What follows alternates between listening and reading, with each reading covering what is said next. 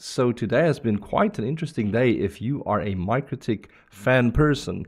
And the reason I'm saying that is because you might not even be aware, MikroTik has updated or upgraded their forums. It is definitely something a lot different than what a lot of people are used to. They used to run, PHP BB, which has been around since yesteryear, since early internet. Like most forum boards were built off of this PHP BB stuff. And I guess it seemed like it probably became a bit dated and it was a bit harder to maybe incorporate some newer features, maybe stuff like their new LLM or their AI bot that they've been introducing and adding the documentation to the old forums. Maybe it's difficult. I'm not sure what their reasons is. I'm sure MikroTik will announce it themselves. But I kind of just wanted to do this little newsletter almost, kind of just spoiling it for those that's not aware that MikroTik's forums have gone through some type of upgrade. So let's actually just look at the forums and chat about it.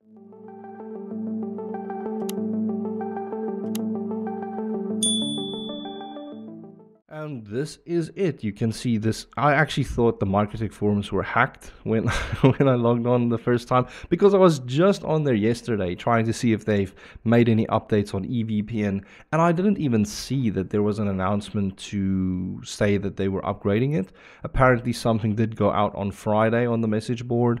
I completely missed it. I've been using it as I would normally do.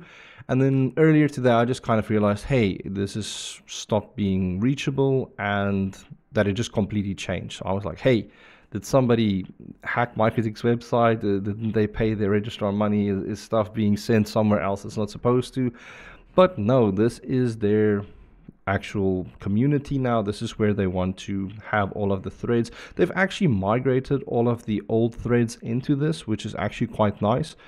But you can see it doesn't look like the old forum. The old forum, you had all of these miniature categories, and I just want you to think of this as all being collapsed into this router-esque category now. So if we go in here, you can see there's something new called subcategories, and this is where all of the original different categories were your general, your beginner, basics. So you can see there's definitely all of the, well, I shouldn't say all of it because I'm not 100% sure if everything was migrated, but definitely a good chunk of everything has been moved across. So you're definitely not losing any of those awesome threads that you might have been participating in before.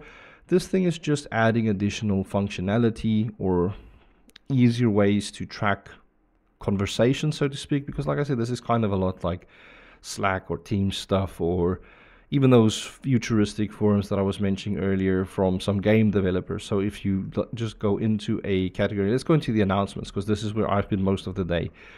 And we look at something like their migration process from our old PHP BB instance to Discourse is now done. So we can read through this here. You can see you can bookmark it, flag it, reply to it, pin stuff, track stuff. It's really kind of easy to do. But here you see there's that whole kind of timeline thing that you can just scroll through and kind of find the section of the discussion that you maybe want to participate in. And if you can do like sub replies to somebody, so maybe you like somebody's comment or maybe you just want to reply to them directly. It's kind of one of those things. It just looks a bit more modern, I guess, but it also, I've seen people also not be very happy about it, and I can also kind of understand that point, because there's a few reasons why a lot of forum veterans hang out. They're very, I don't want to say they guard their treasure or something like that, but I've seen a lot of people spend maybe the last 2 decades on the forums, and people are usually creatures of habit. So if you change something like this quite drastically, you might find that some people will either stop engaging or they might not like the new forums, and they might even start attacking it, which I think is silly to do. I definitely wouldn't recommend doing that. I think this is a pretty good change for MikroTik. It's got a bunch of other nifty little features, like you can see you've even got light, dark mode, auto, all that stuff. But it just kind of integrates nicely with modern MikroTik, I should say. One thing that I would have really have liked MikroTik to do is when they did announce this on Friday, I believe, which was just in an announcement post somewhere, I really think that they should have at least either, maybe it sounds a bit spammy, but either emailed all of the active users on the MikroTik forums and just explained to them, all right, you guys, we are doing this upgrade. This is what's going to happen. And one of the big issues is that existing user passwords is lost. So your user account has been moved across, but they didn't bring the password over. So if you try and log in with your details, it doesn't work, and you need to reset your password before you can log in. But the moment you do that, you log in, you get your own little profile, and here you can see there's even little achievements. Almost make the forum like a game. I don't know.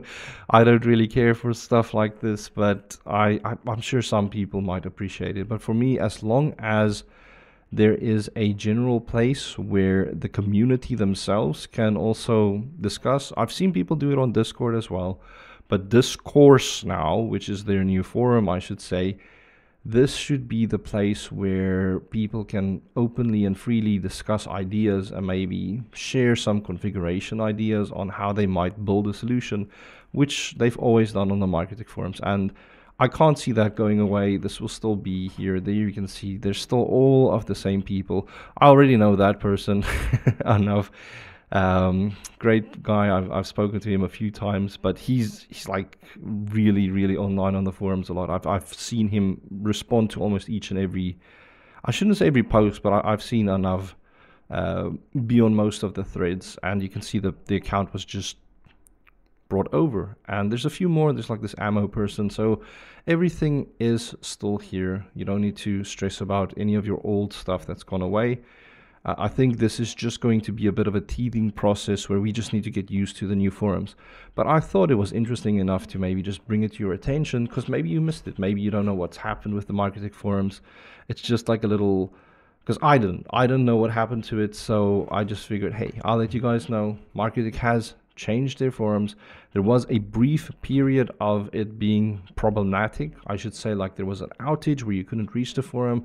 We kept seeing stuff like error 500, error 502, or error 503, where it would either just not load or it would load stuff incorrectly. So that is also worth noting, but it seems to have evened out throughout the course of the day, and now it seems pretty stable. So let's see what the future brings. I'm curious to see what else MikroTik will be doing. Maybe they'll also be making a few more changes to even their documentation. Maybe we'll see that little LLM bot of theirs jump up and start talking to you through the messaging here. I'm not sure exactly what's going to happen, but it's definitely interesting to see that this is the one big change that MikroTik wanted to make. And it kind of just happened over the weekend without me even knowing. So really interesting. Anyways, guys, that's all I wanted to talk about. Thanks for watching.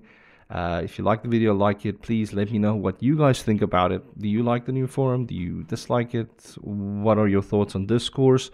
I've only read up about it today, and it seems fine, but I've also seen people not be too happy with it. So let's have a chat. See ya.